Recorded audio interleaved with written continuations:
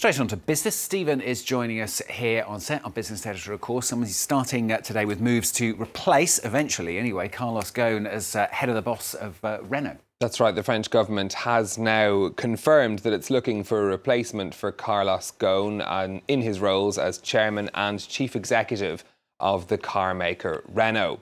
Now, Ghosn has been in custody in Japan for almost 2 months, accused of financial misconduct at Renault's partner Nissan.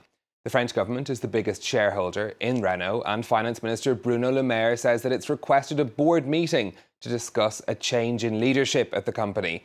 Until now, France had publicly supported keeping Ghosn in his position as he awaited trial. Coast Angler has more.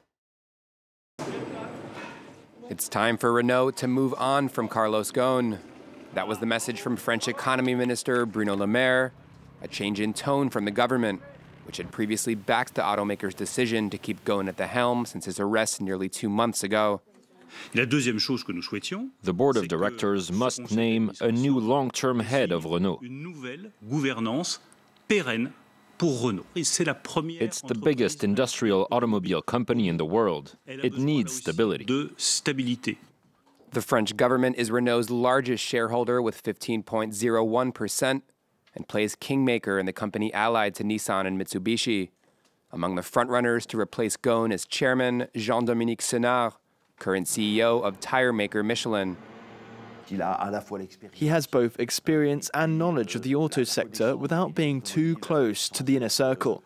It gives him some distance from Renault, while at the same time a solid understanding of the global auto industry. At the same time, Thierry Bolloré is a top contender to take over as CEO. Ghosn's former deputy has served as interim chief since the businessman's arrest. Renault's nominations committee is expected to broach the topic Sunday, followed by a full board meeting on Monday. Meanwhile, Ghosn's legal travails roll on. Arrested by Japanese authorities on November 19th, Ghosn has been hit with a number of charges related to financial misconduct, which he denies. On Tuesday, a Tokyo court refused to grant him bail, meaning he could remain in pretrial detention for several months. US prosecutors are said to have begun a criminal investigation into the Chinese technology company Huawei for stealing trade secrets from their American business partners. That's according to reports in the Wall Street Journal, which says that charges in the matter are imminent. This comes as a group of US lawmakers introduced bills that would ban the sale of US microchips or other components to Chinese companies, including Huawei and its rival ZTE. China's foreign ministry has described the proposed legislation as hysteria. Well, let's take a look at what's happening on the markets for you next. In Europe, shares starting the day in the red. Here in Paris, the bank Société Générale's shares opening down 4%. That's after they reported a 20% drop in earnings from their global markets and investor services division. This is the picture at the open, so red across London, Paris and Frankfurt. A mixed picture in trading in Asia. Investors still rattled by concerns over China's economic outlook.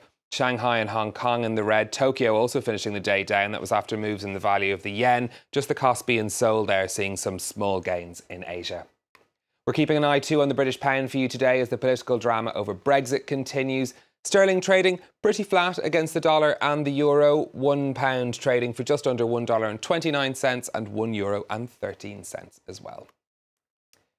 Moving on, a court in the United States has ruled that Domino's Pizza must make its website and mobile app accessible to blind people. Guillermo Robles had sued the company after he couldn't use the app to buy a customised pizza because it wasn't compatible with Apple's screen-reading software for the visually impaired. He successfully argued in court that it had breached American disabilities law by placing an undue burden on him to access their goods. Microsoft is investing $500 million in affordable housing in its home city of Seattle. The money will go towards building homes for low and middle-income workers like teachers and hospital staff.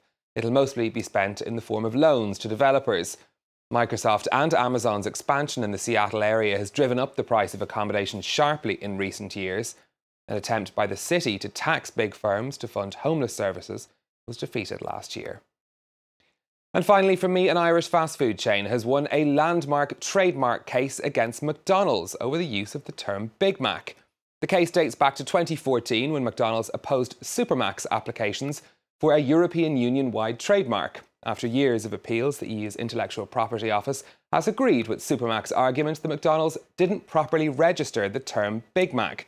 Supermac's is named after a childhood nickname of its owner, Pat McDonough. He now plans to register the Supermac's name across the EU and resume plans for the chain's international expansion. Stuart. There you go. Big Mac, Super, it's not the same thing, is it? No. Totally different. Thanks, Stephen. Stephen Carroll on France 24 with the business.